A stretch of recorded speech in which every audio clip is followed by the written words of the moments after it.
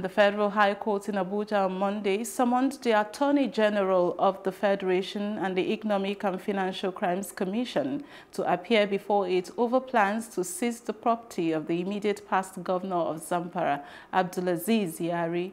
The AGF is the first respondent, while the EFCC is the second respondent in the suit.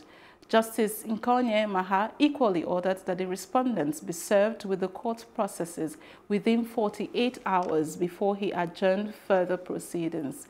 Justice Maha, who gave the order after listening to the arguments canvassed in a motion ex parte by counsel to Yari Mahmood Magaji, adjourned the matter until August the 30th.